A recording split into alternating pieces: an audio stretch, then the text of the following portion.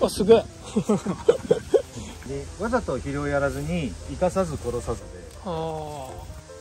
12345当然さん系はさ、赤松系人間好きだよね。むしろ黒松ね、あんまりみんな持ってないですね。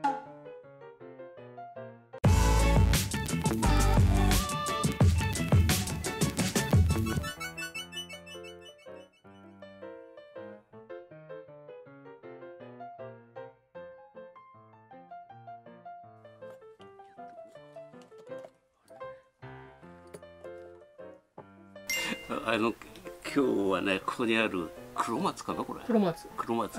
孔明山で。ちょっとね、変わった木なんですよね。細くて、こうやろうとして。これ未生からできたやつかな。これちょっとね、針金かけて、何本かこう組み合わせるのと。あと一本立ちにするやつ。はい。それを作ってみたいと思います。これとこれがね。もう枝ができてきてるんですね、これね。はい。で、これは単品で作りましょう、一本立ちで。で、この3本、ちょっと高さがそんな変わらないんですけど、3本組み合わせてなんか作っていきたいなと思います。はい。じゃあ、針金かけていきます。今日はね、これ。5月のお祭りの時来たわけです。はい。久々にね、今日は盆栽の T シャツでやりますんで。ちょっと1個言っていいですか。予約販売しているBonsaiQ T シャツの一部が、サイズとカラー一部なんですけど、在庫メーカーの在庫が切らしてて、7月の後半に送れなくなっちゃったんですよ。あ、送れなくなった。そう、7月の後半にその方々に送るっていう旨のメールをしたんで、もし注文した方は一部の商品で、なのでメール来た方は、キャンセルするならキャンセルするで、あとそのまま待って何もしなければ8月後半にお送りしますというお知らせを。8月そうか。申し訳ございません。切れちゃってんだ。はい。ということをちょっと言わせてください。わかりました。はい。これ針金かけてきます。はい。ちょっと足元だけ見てみます。これかける。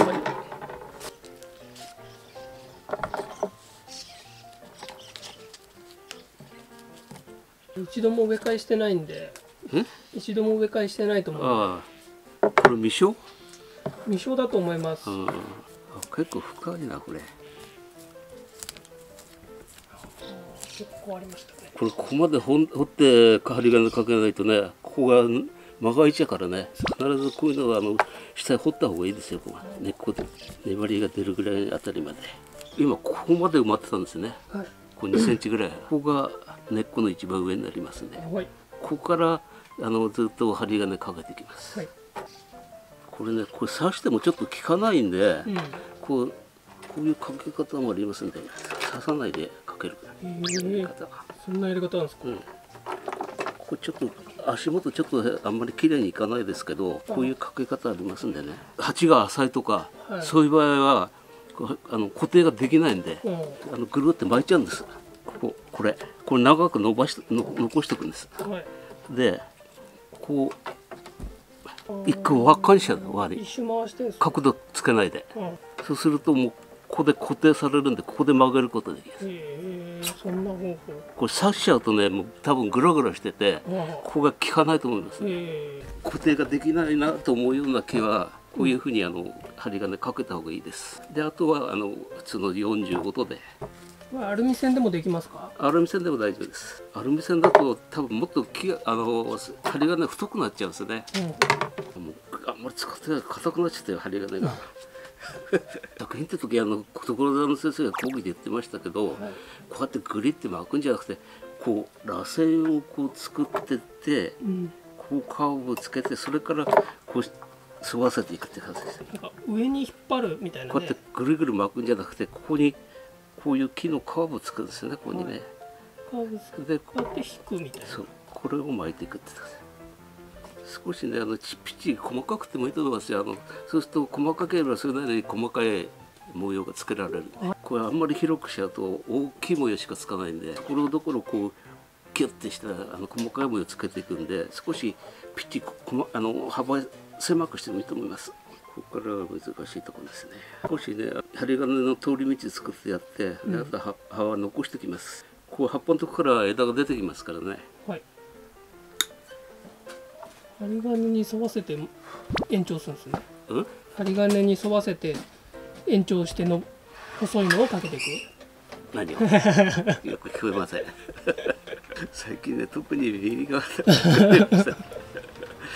えないんですよ。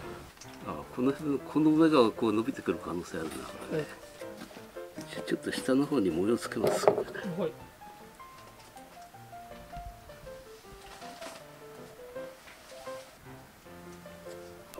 木を曲げるんじゃなくて針金を曲げればいいです。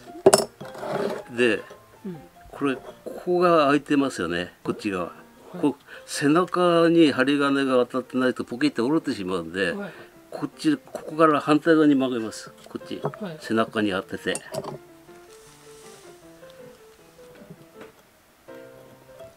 この背中ですね、ここね。曲がる方に針金があるように。こうです。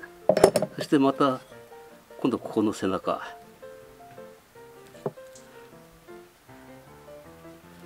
でちょっとこう飛ばして、この反対側の背中いきます。飛ばして。こう。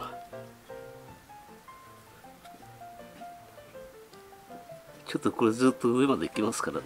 はい。これ先に細かい曲をつけておくってことですか。細かい曲つけてスーッと動かしてまたぐちゃぐちゃといってもいいかなと。なるほど。これは組み合わせる木ですか。そうそうそう。組み合わせる木です。だから後でもう一回模様つけ直しますけどね。はい、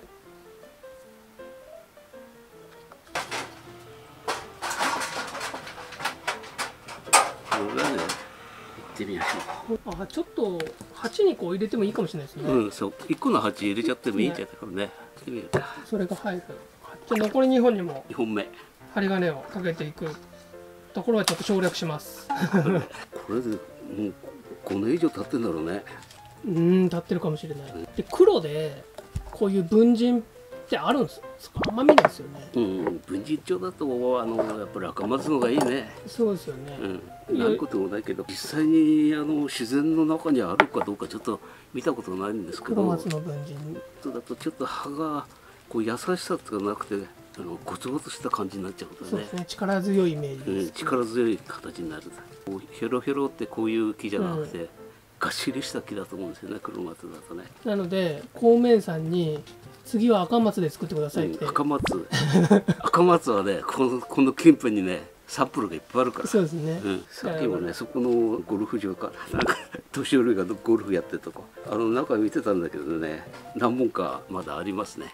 いいのが線虫でだいぶやられちゃったけどね、あそこ。線虫虫じゃなくてなんだっけ、害虫みたいな中も線虫が入ってもう枯れちゃうんですよみたいな。へえ、そんなことある。で切り株がそういっぱいあるから。あ、そこですか。そこそこのゴルフやってなんだっけ、ゲートボールね。ゲートボールかなあれ。ゲートボールここで粘りの粘りはね。でまた16番で途中まで行きます。である程度ね、こう螺旋状にね模様つけておくといいんですよ。このままこうやってやるとね、前後の動きなくなるから、螺旋状にこうやってね最初模様つけてここに。でね、このままこっちへ曲がって上やってくでしょ、曲げたところがまた伸びちゃうから、そうですよね。針金の巻いた方向にねこうやって曲げていくんですよ。先に螺旋状につけて、そうすると前後の模様がつきます、ここに。でこういうところあとは細かい模様入れていけんです。なるほど。このぐらいにしておきます。はい、じゃあもう一本。高さがちょっと同じだから頭ガチって落とすか。まああんま大きく作りたくないですね。置き場所に困る。これ細いからね、こうゆらゆら入れてね、場所取らないで上にスッて伸びてた細い木で作り方がいいと思うんですよね。なるほど。こうなっちゃうとね、場所取ってしょうがないから。場所を取らない木がいいですね。こう上に伸ばした方がいいです。大雑把に盛り付けて。はい。そしてこれバラしましょう、これだ。植え替えもする？植え替えもやっちゃおうか。まとめて鉢入れちゃおう。でも多分ちょっと時期ずれてるからあんまり崩せないかなと思ったんですけど。片方ぐらいちょっと崩すのか。ちょっと崩すかね。土こんだけしかないんですよ。すごいですね。根っこは近内でくっつけられるぐらいまで落としてきます。はい。ちょっと時期はずれてます。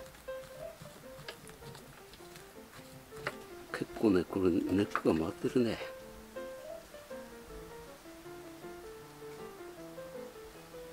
これがこうくっつるか。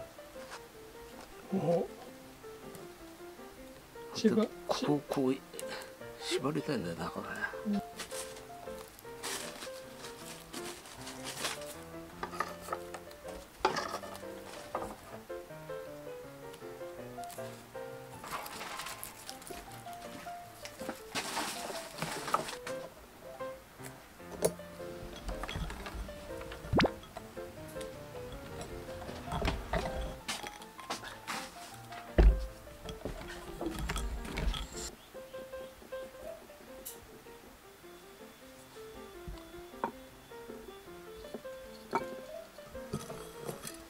砂入ってんのかな。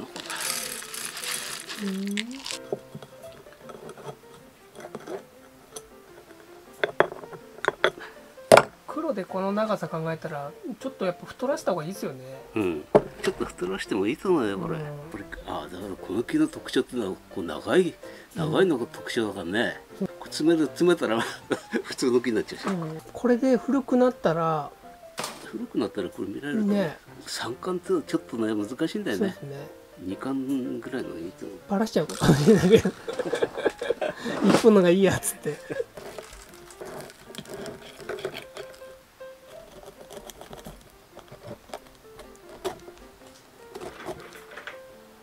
ちょっとこう出ちゃったからね、人の土がかなり残ってるから、大丈夫だと思って。わかりますかね皆さん。ちょっと水やります。はい。でもこれ古くなったら面白いと思うんだよな。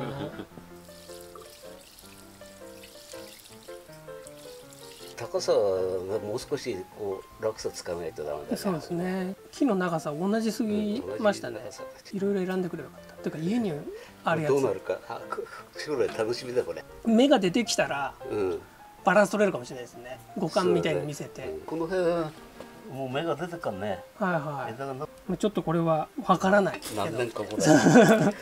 風で揺れてるのもいいじゃないこう細い木で。そうですね。これはじゃあちょっと作り方で右の枝を短くして枝増やして幹も太く。枝が出てきたらまた変わると。そうですね。太くするような感じで作っていきます。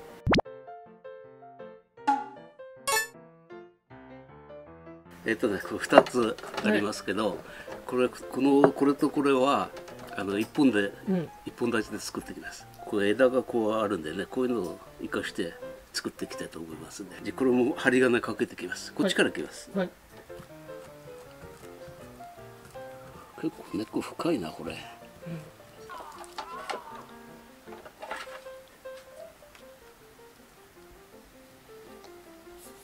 途中の葉っぱを枝あるんで、この辺の葉っぱ取ります。少し残すから、こっち側が、こっち枝あるから。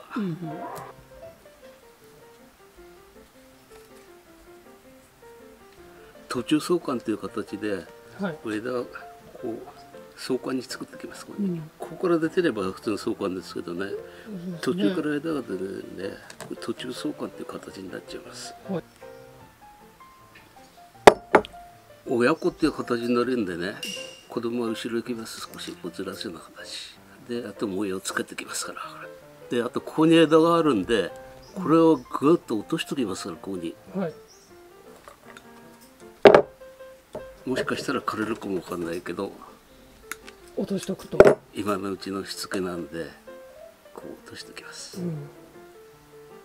目切りですよね。でも目切りはやんないんでいいんじゃない。講師はやめとく。目切りやるとこダメになると思うよ。いいですね。まだ芽が若いからこのままにしておきましょう。こ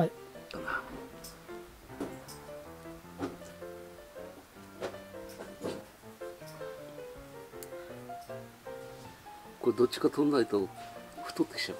真ん中はっちゃダメなんですか。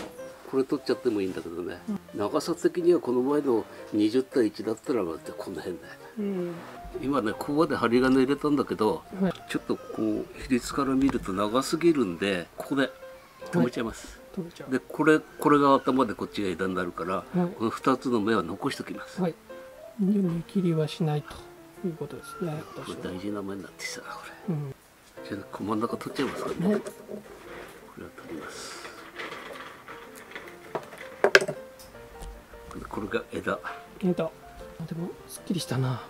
ちょっと良くなってきたね。であとこう子供の方の枝、はい、これの曲つけてきますけど、この曲の付け方っていうのはね、この親向きに沿った形でつけてきゃいいんですよ。はい、だいたい似た形で、こういう正面にしたんで、正面っていうのは文人帳の木は全部この型の分かれ目がはっきり見えるとこれで作ってきますんでね。だからもうちょっとここ角度締めましょう、これでこう沿わせて逃がすと。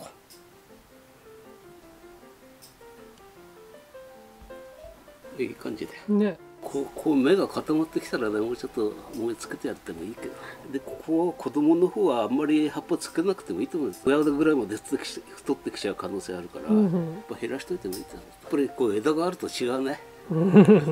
でこれは OK と、はい。これはじゃあ家で鉢は緩めます。もう一回り大きい鉢に入れて太らせない方がいいですよね。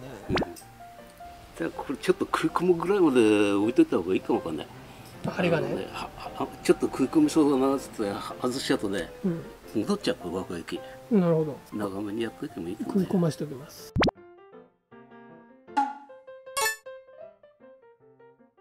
最後ですね。これ最後のやつ。これがでも一番作りやすそう。もう大体模様ついてるのね。自然な形でいいかなってね。ただ枝がねきちっと冷める。これがもういわゆる食いつきですね。そう。普通文人帳の木だと葉っぱ粘りでこっちがこうやって出てなくちゃいけないです。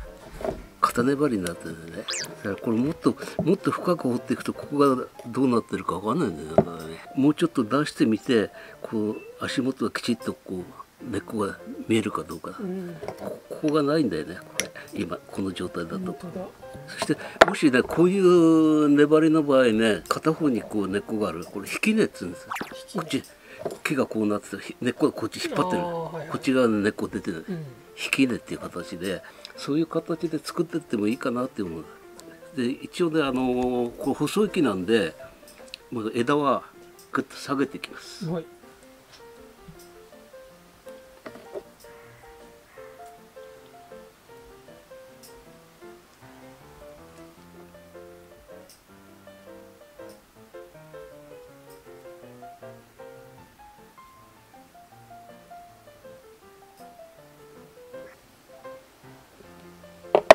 どっちか生きればね、これはもうちょっと近づけてこの辺でちょこっとこうあってもいいし、これはそのまま使える。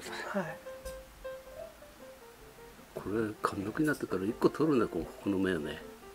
これ缶抜き、これとこれ、で強い方取りますから、目切りやってみるか。目切りします。一箇所やってみようか、これ。一番上なら出ますよね。どうなるか、これ芽がいっぱい出てくるかどうか。一輪らしいけど、ほら。そうですね。これ枝が間延びしてないからいいね、これ。そうですね。これ長くないから。これどう作っていけばいいんですか、この先。どうすればいいんですか、この先は。この先？これ枝の確保だよ、これ。枝の確保？これどうやって維持するか、この枝を。これどっちか残ればいいと思うんだよね、ここはね。これもちょっと効いてる枝だと思う。だからこれ残すんだったら食いつきでこうやって小さく作る。こういう長いのはダメだからね、もっと手繰り込むような形になっちゃうけど。伸ばさない方がいいですもんね。伸ばさない方がいいですよね。伸ばさない方がいい。でもこう伸ばさないでこういうとこから出ればいい。だから詰めていくってことですか、将来的には。出させる。もっと芽をもっと。じゃあ肥料を与えて、でもそしたら太りますよね。難しいね。難しいですね。それなんだよ。文人だと肥料をやっちゃうと太っちゃうしさ。しかもね、赤松じゃないから太りやすいですよね。枝数ができないしさ、難しい。なるほど。ちょっと考えながら。この細い木を維持するって。細さを維持する。これ難しいんだよね。で枝を増やす。枝を増やそうとして肥料やったら太っちゃうしさ。そうですね。太った木はもう細くならないんだって。この幹が見えてんだからね。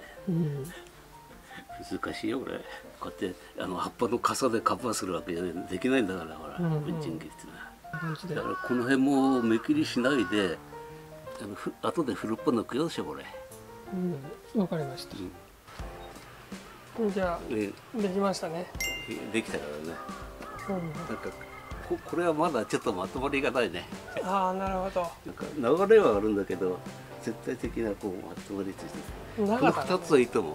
これは左流れ、もうちょっとね、この長さがみんな大体同じだからね、高低差がないし枝がないから、枝ができてくればもっとこれ変わると思います。なるほど。細いなこれ。だいぶ細いですね。だからこれ細いけど面白いよねこれね。面白いですが、もうこの先ねどうやってちょっと作っていくっていうのが難しそうですけど、模様をつけるのがねやっぱりその人の感性っていうのはあるかもわかんないよね。そうですね。僕もっとくしゃくしゃにするのかと思ってました。僕だからもう結構ちっちゃくなりましたよ。あと県外も作りましたこれで。県外でもそういいかもわかんないね。県外面白かったです。こう一回上げてくぐそうーっと下がってくる。そういうのいいと思う。これは孔明山でいっぱいあるんで。今度機会があったらね。こう県外もこうやってみましょう。ね。場所取んないし。場所取んない。ということで先生ありがとうございました。はい。